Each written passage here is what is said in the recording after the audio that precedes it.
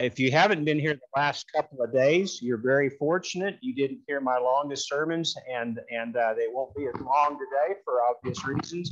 But hopefully, again, we'll have something that you can take with you that will be beneficial. And so Carolyn asked me to remind everybody, if you'd like, we have some of the 30-day challenge material. Obviously, it does not cost anything. Take whatever you think you might be able to use or pass along to friends. Hopefully that'll help with Bible studies. Excuse me. My nose always runs 52 weeks a year, so it's probably not COVID this time, especially since it seems like I've just had it about a month ago. But I understand y'all have had the every bug and cold and flu going through in the last couple of months, and so I know it's just the typical time of year and challenging with some other atypical things going on also. So glad you're here and well this morning. We're going to open up our Bible class with a word of prayer, and Kurt, I wonder if you would mind offering that prayer.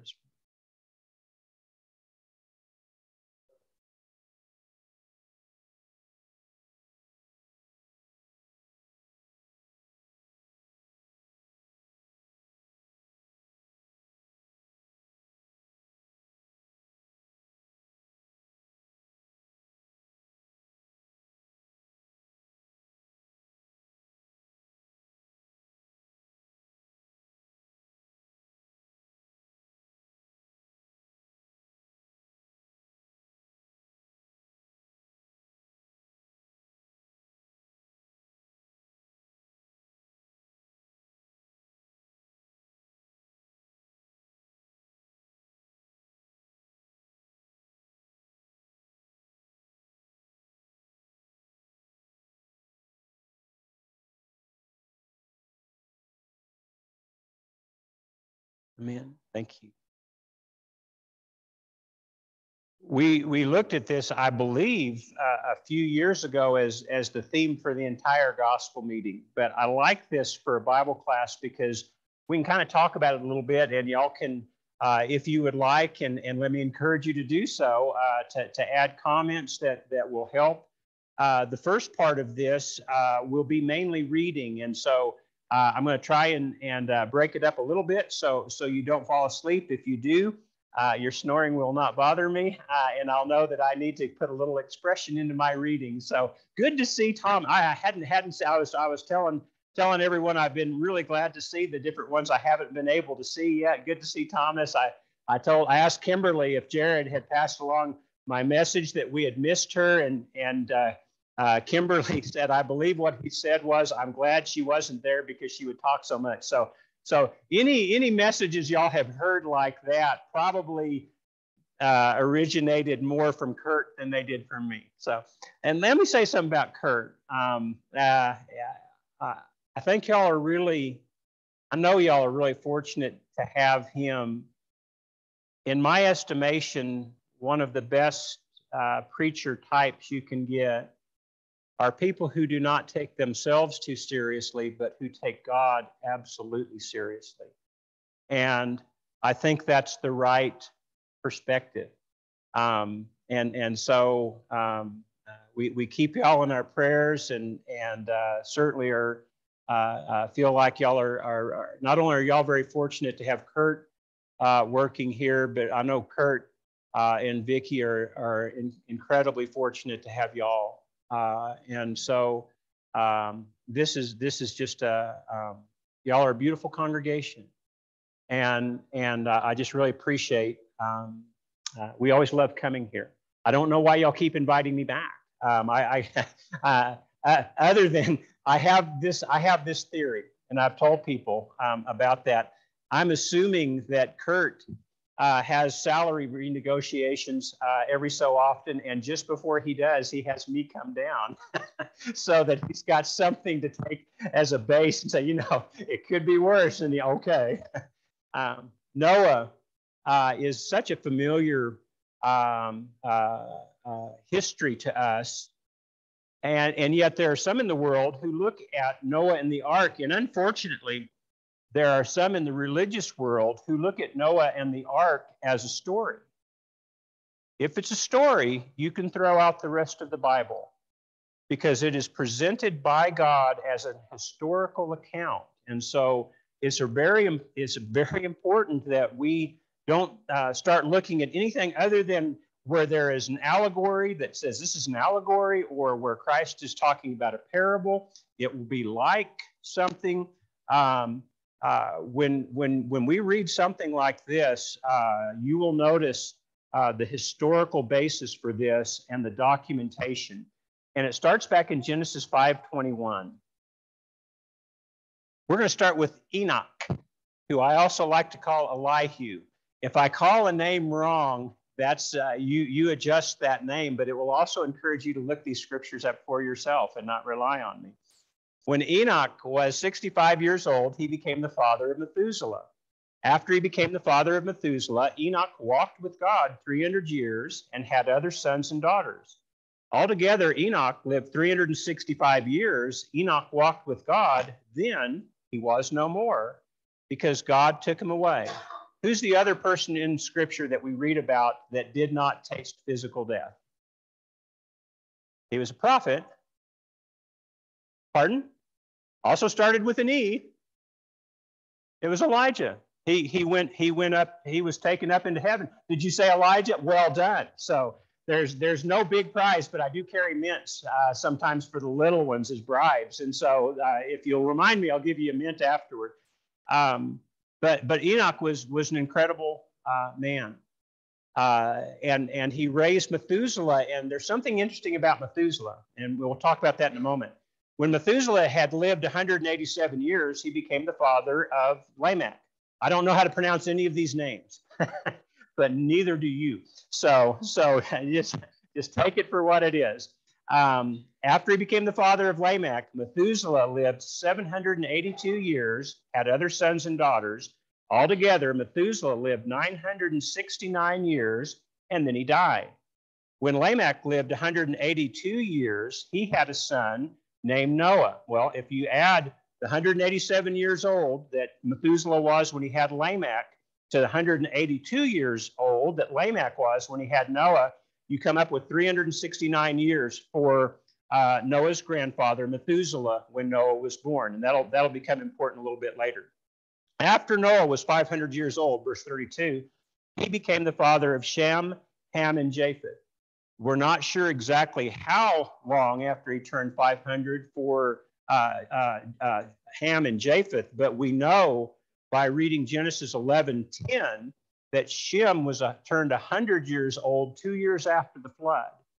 And we're assuming that's 2 years after the flood began, not after it ended, because we're told later on that Noah lived 350 years after the flood and died at 950, and he was 600 when the flood started, 601 when he got off the ark. So very likely Noah was 502 years old when Shem was born. Just a bit of trivia, no extra charge for this.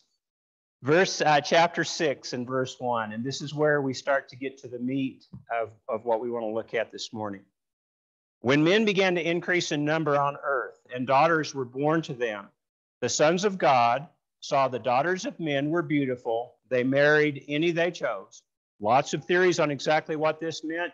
I have a very theological answer for this, and that's, I don't know. And it doesn't matter. It means what it means, and I'm fine with that. There are some things that God does not explain in detail that we don't have to therefore know the details. And so be satisfied with that, and don't get lost in the weeds on these things, because this historical event is very important for us to understand. The Lord said, "My spirit will not contend with man forever, for he is mortal. His days will be 120 years." And there are two thoughts on this. One is that eventually man's years would reduce physically to 120 years. And if you look at that today, that's about the limit. You might see somebody actually live to 123 years or something else in the Guinness Book of World Records, but so possibly that could be. But the other thought, and I think this is probably closer to the mark, is at this time when God just determined, I'm not going to let this happen much longer. I think he set a date for 120 years from that time that the flood would begin. Whether you agree with me on this or not, we can still be friends, because quite frankly, I don't know for certain. If it's 120 years before the flood, it is 22 years before Shem is born. And if that's correct, then Noah has been working on the ark, or at least God determined what was going to happen 22 years before Shem was born. I have an idea this ark took every year that was needed during that time. And so if that's true, think about this. It's very possible that Noah was working on the ark for 22 years before his first son was born. And so, and I have an idea that if Noah was working on the ark, that Mrs. Noah, whose name we don't have, was just as busy or busier. And so we get to this part. The Nephilim were on the earth in those days, also afterward, when the sons of God went to the daughters of men and had children by them. They were heroes of old, men of renown. The Lord saw how great, this is the key. The Lord saw how great man's wickedness on earth had become, that every inclination of the thought of his heart was only evil all the time.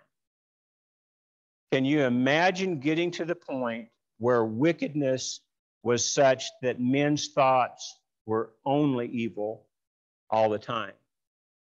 And I think we don't really have to imagine that at times, because sometimes it seems like we are surrounded by that in our own society. This is where the church comes in.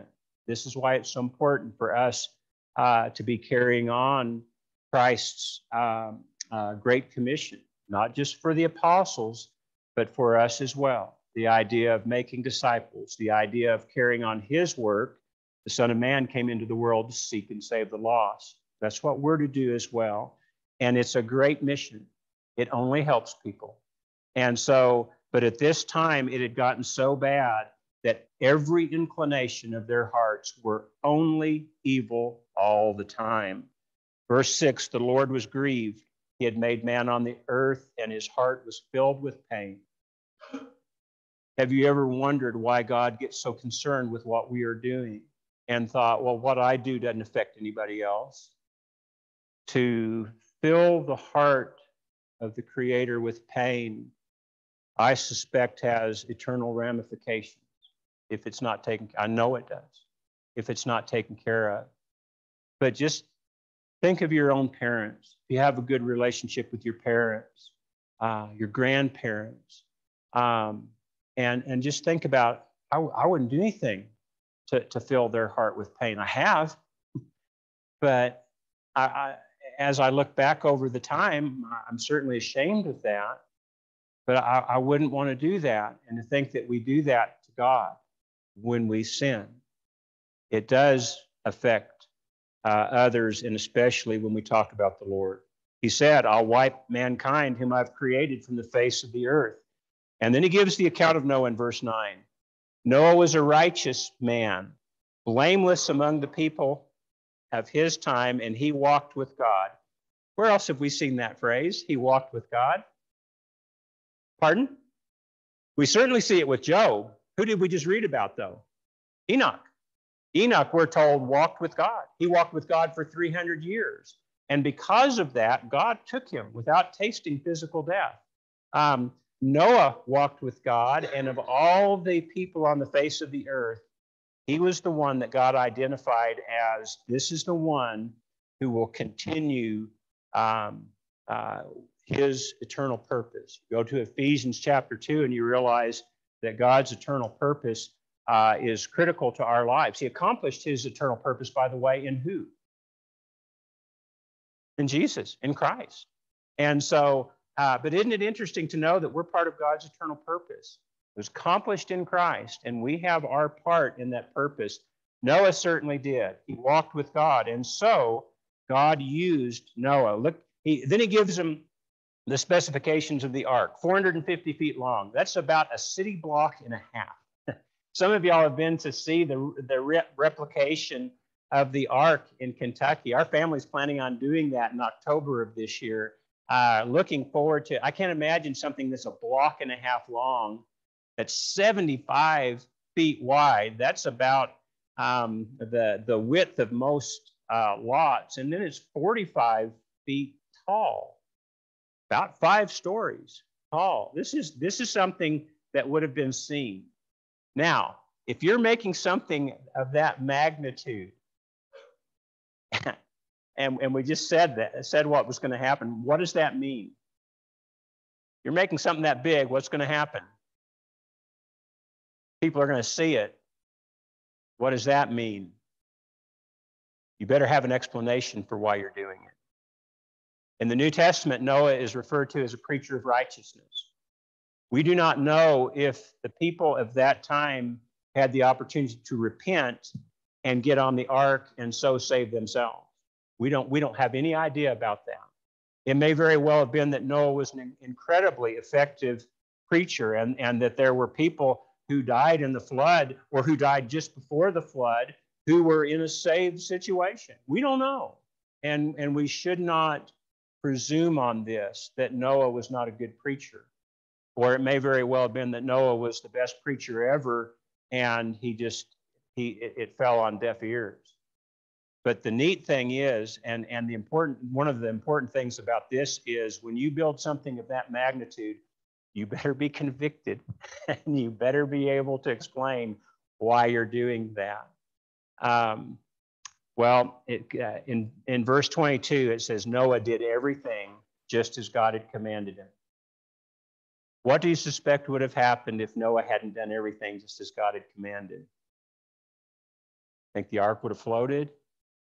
Do you think that God would have sent the animals to him to be loaded up on a vessel that he had been tasked with building, that he didn't do it in God's way?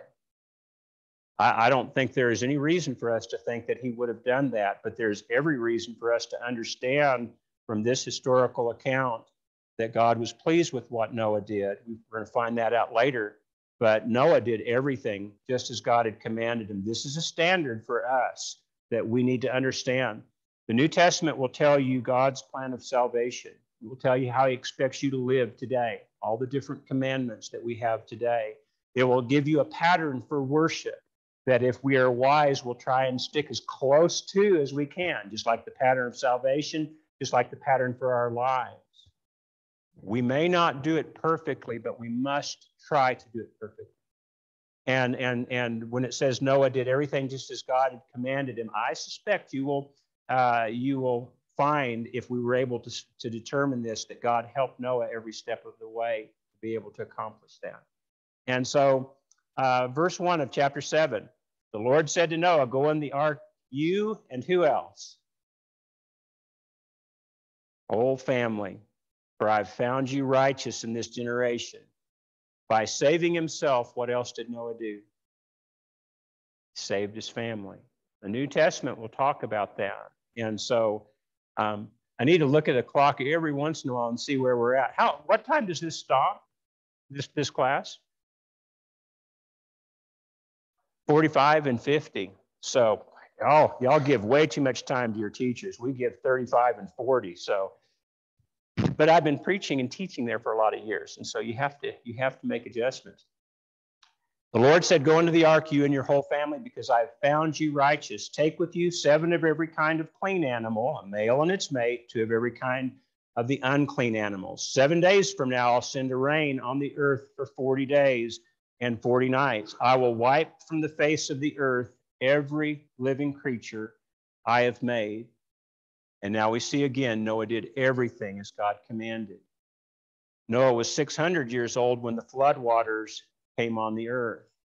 Well, we're familiar with all of that. In the 600th year, verse 11 of Noah's life, on the 17th day of the 2nd month, on that day, all the springs of the great deep burst forth, and floodgates of the heaven were opened. If you ever get a chance to see a series by a group of Christian scientists, that may be one of the greatest scientific undertakings that's happened in recent years.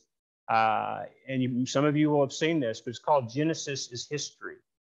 And it is amazing how they go back to everything from archaeology to geology, and they show how all these things just fall into place when you go by the scriptures.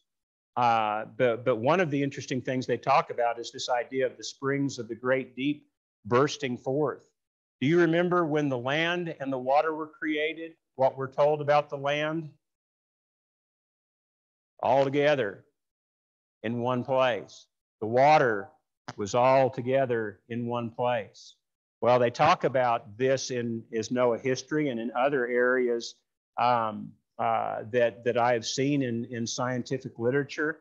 And they talk about the continental drift, which is something that most scientists look at and agree has happened, especially when they see that the soil type over here that seems to match the contours of something that's over here 600 miles away or 1,600 miles away or whatever, matches the soil content over here. How did that happen?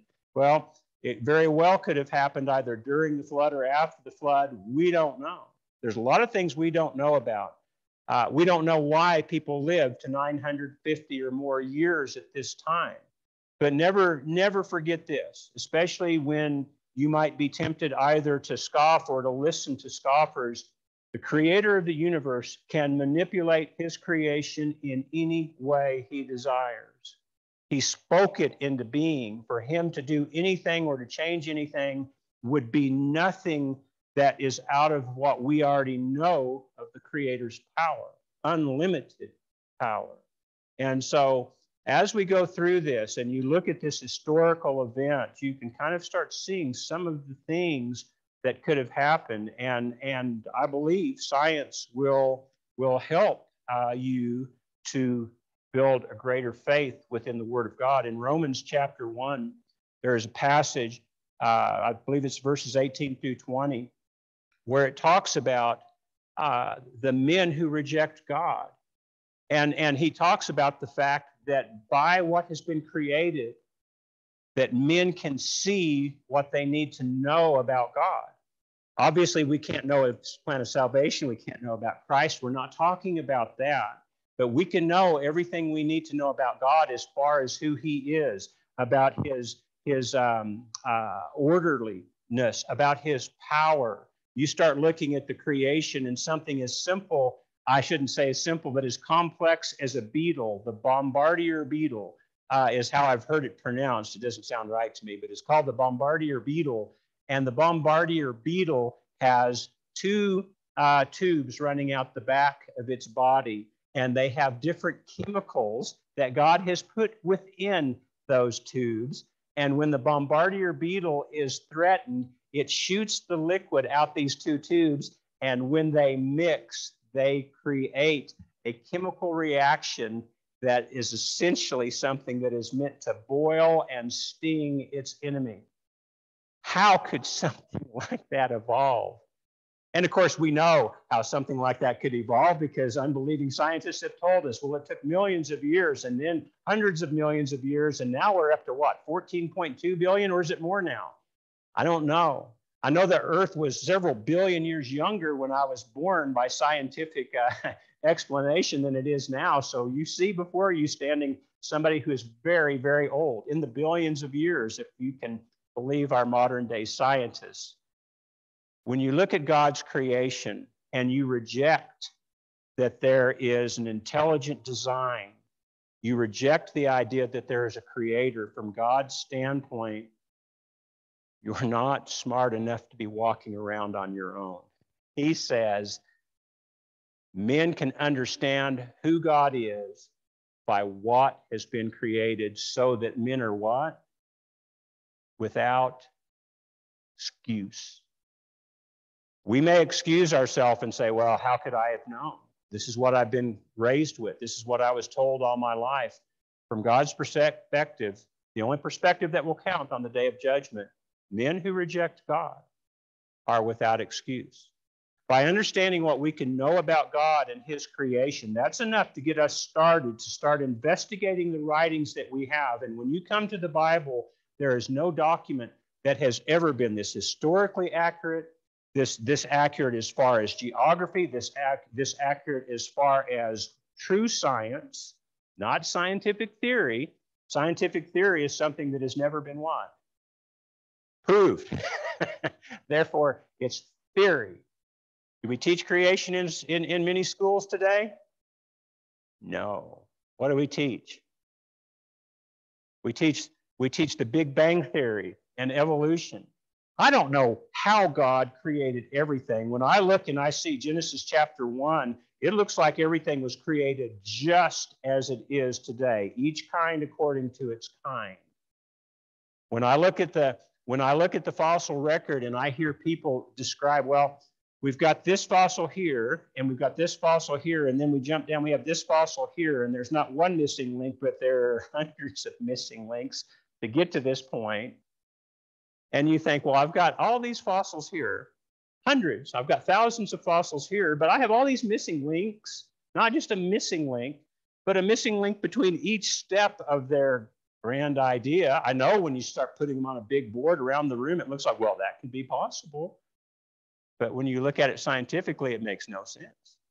Statistically, and math is something that one of the few things I understand. Listening to me, you understand I'm not very good at English. I'm not even very good at Texan.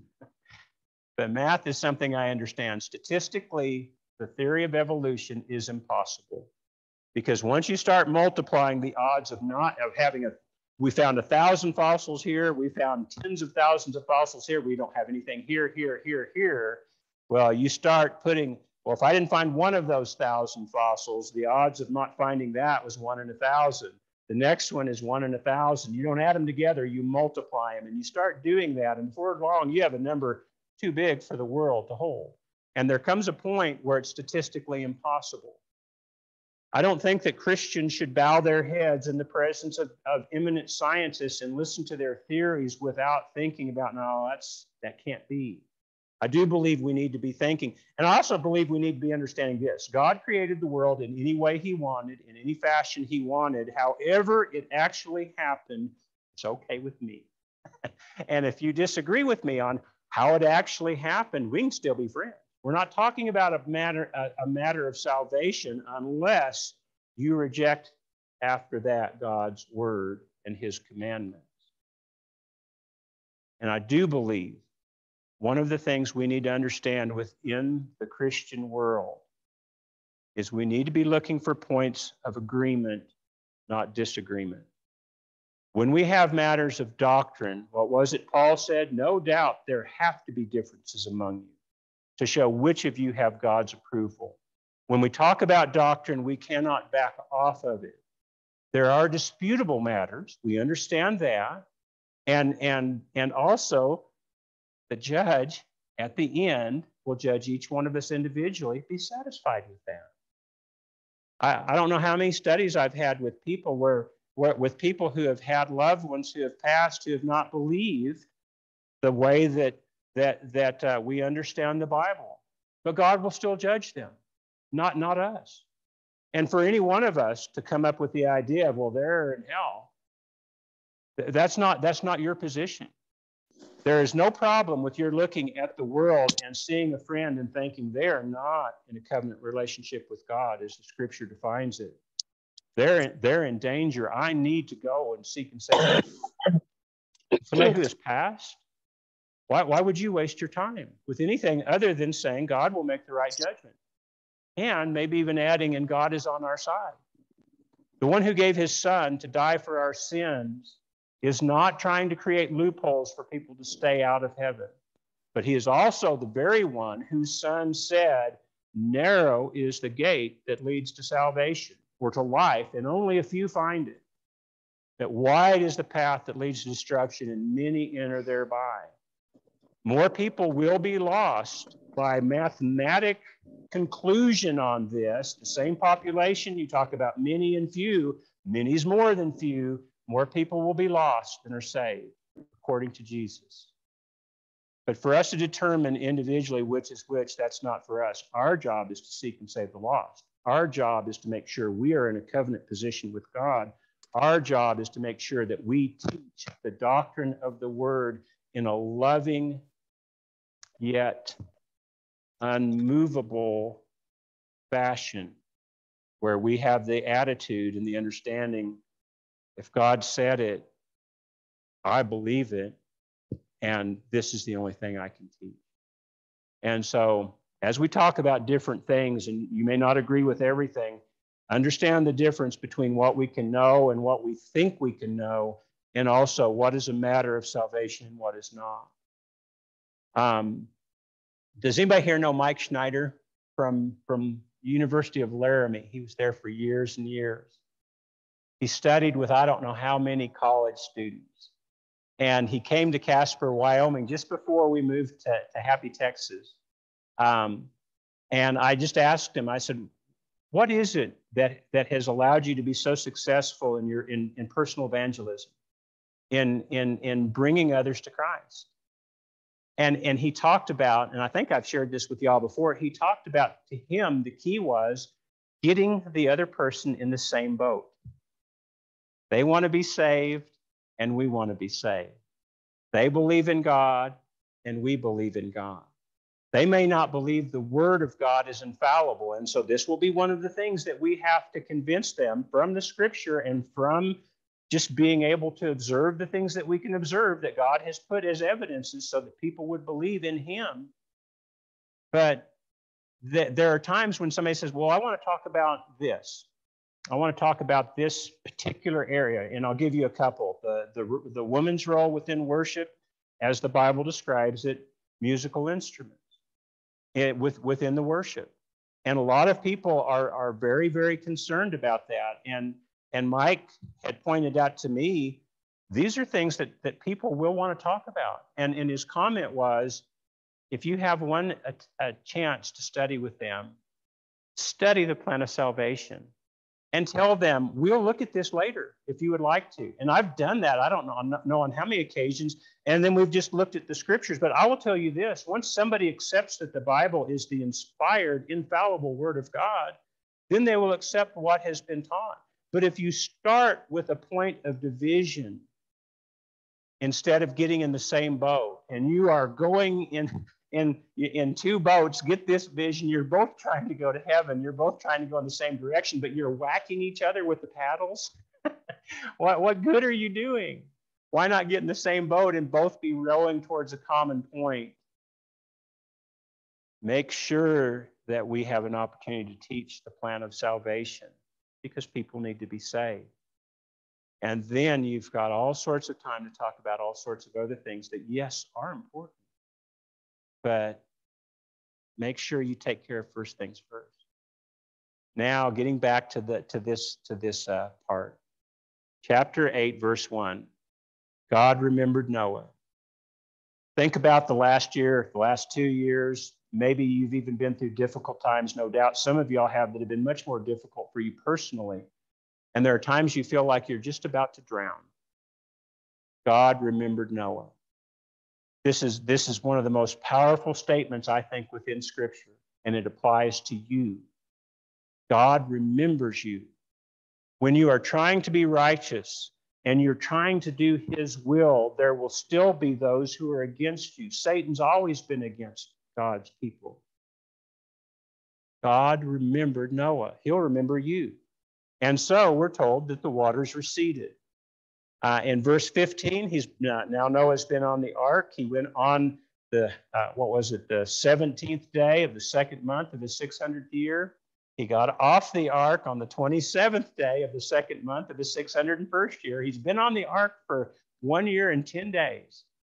That's a long time to be floating on the water, cleaning out the stalls of animals. And now he's getting to get off. And what does he do? Well, in verse 15, God said to Noah, come out of the ark, you and your wives and your sons and their wives, and bring out every living creature. Well, Noah came out. He offered a sacrifice to God that was pleasing to him. And the Lord said, never again will I curse the ground because of man, even though every inclination of his heart is only evil all the time. When did God curse the ground? Anybody remember? Genesis chapter 3, when man fell, what was the curse that God put upon Adam and men? The ground will yield for you thorns, because he was cursing the ground. Now he is taking away this curse. Do you remember what one of the curses for the women was? He would greatly increase what? Did he remove that here? Hardly seems fair. And yet God is ultimately fair. But I do want to point this out. There are farmers that talk about God cursing the earth as if that's still in effect. It's not. It was removed that day. There's something else that we're just about to hit that's very important. Well, all this is. Never again will I destroy all living creatures as I have done. We're told that there will come an end time. How are things going to be destroyed at this point? By fire. He's never going to destroy it again, he says in other places, by water. The end time will come. But until that point, you don't have to worry, and especially about this. As long as the earth endures, seed time and harvest, cold and heat, summer and winter, day and night will never cease. What does that tell us? Tom and I were talking about this when we were kids. What were scientists afraid was going to happen to the earth? Huh? Yeah, the Ice Age.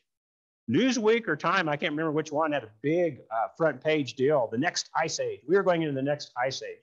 And as I mentioned, this is billions of years ago when we were young. And now, what are they worried about? Well, what were they next worried about? Global warming. And in between that was the ozone layer. The ozone layer was going to disappear and we were all going to fry. And so they got rid of the Freon that actually worked. And then global warming. And now it's climate change because they realized, oh, it's changing again. I can remember they put me in as a long-term teacher for a business teacher at Happy High School. And it worked out really good for me because that was one of the areas that they didn't actually have to test on. They had TACs and TEKs and all sorts of things. You had to pass the state test in order to get out. But business, they just taught business. And since my background was in business and my degree was in business, they said, come on in. Then I found out their business course was on teaching technology. I barely got this thing turned on. Technology didn't work for me. So I said, I can't teach that. They said, well, just teach whatever you want to. And so I did. One of the things I taught them was global warming and global cooling and climate change. And I went back to NASA statistics, which are about as accurate as you can get, back to just before the turn of not this last century, but the one before that. And I showed these kids, printed them all off the graphs from NASA of the 30-year cycle of cold to hot, cold to hot, cold to hot. Scientists know this.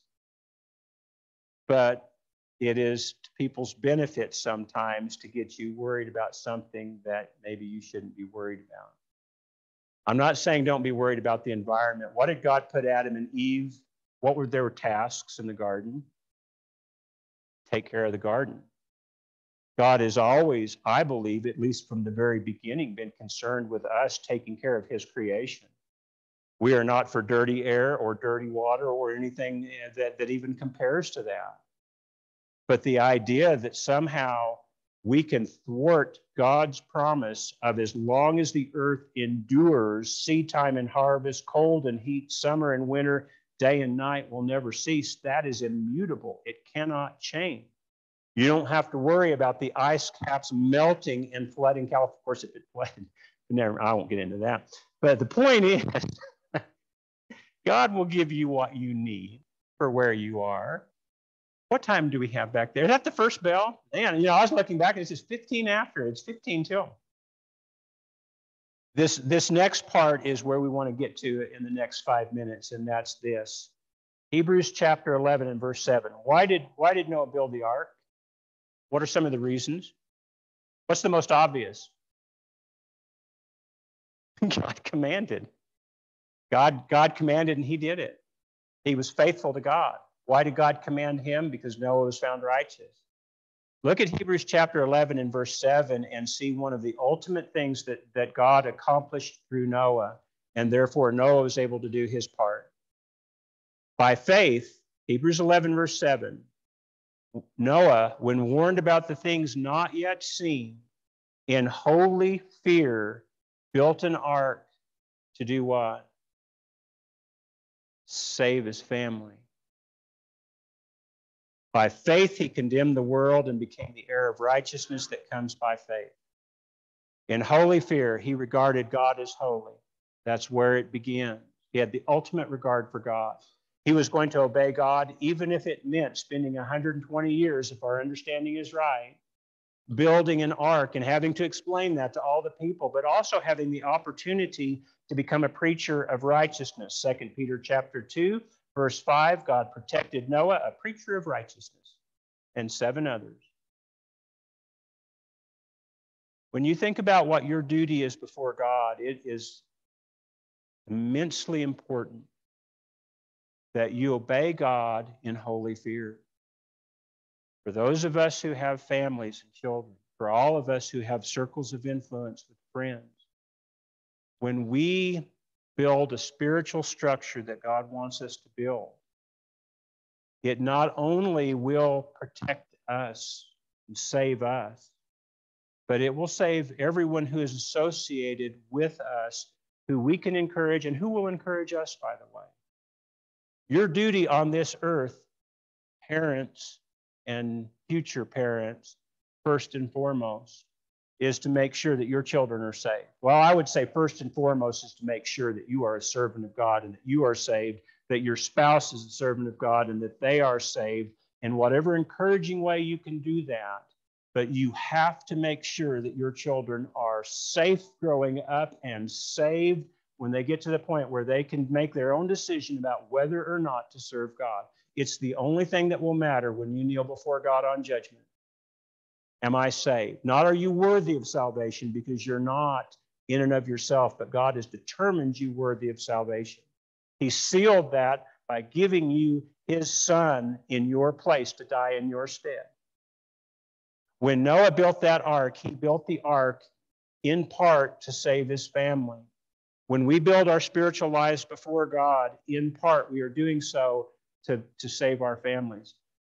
And so the encouragement for you this morning, whether you have a family or not, you do have a circle of influence, build an ark to save your family. And you will never be disappointed. The rain's going to come. Noah still went through the flood. We've been through the flood the last year in some ways. It'll still come. If your ark is watertight, if it's built according to God's specifications, it will float. It'll keep the water out. God will protect you. Not only will you, but your family will be saved as well. I think that's one of the greatest motivations that mankind can have. Build your family an ark. Buzz me out, Joe. Is that like beam me up, Scotty? I saw he's poised on the edge of the buzzer.